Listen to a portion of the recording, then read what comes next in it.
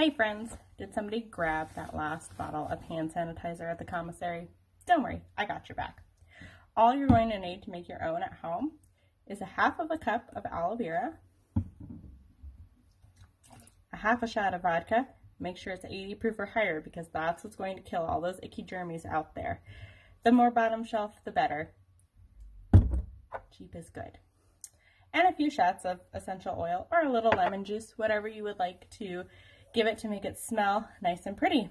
Mix it up, drop it in a jar, and voila, you have your own hand sanitizer.